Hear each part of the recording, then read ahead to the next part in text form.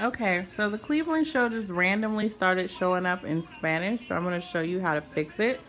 This is for the Comcast Xfinity people who have it. On your Comcast remote, press the Xfinity button or the menu button. Go over here to the little gear for settings. Scroll down to language and turn the secondary auto programming to off. Now it's in English, but just to be safe, I like to just put my secondary language to English as well because I don't fucking speak Spanish.